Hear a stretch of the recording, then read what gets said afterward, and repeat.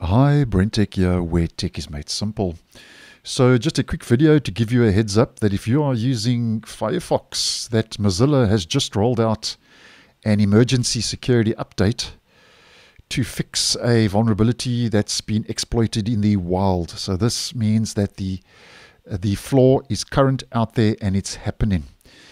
Now to double check you have the update, because we are dealing with a 0-day, we head as always to our main menu, click on Help, click on About Firefox, and latest version and build is sitting on 131.0.2 after the update has been applied. So this is the second point release for version 131, which is the current stable version.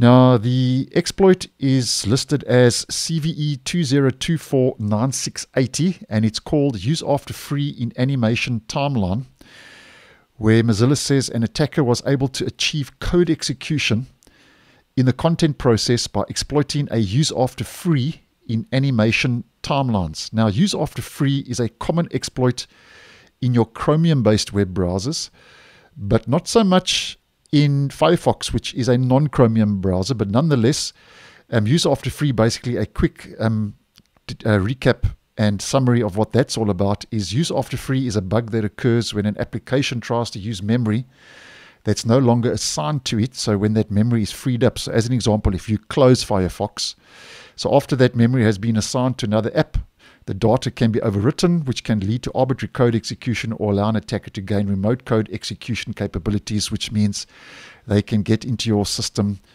over a network or obviously over the internet.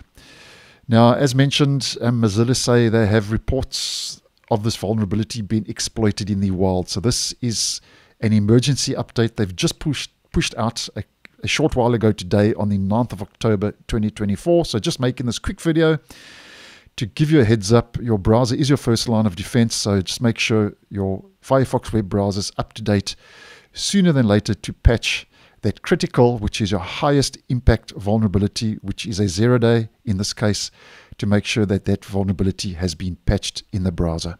So thanks for watching, and I'll see you in the next one.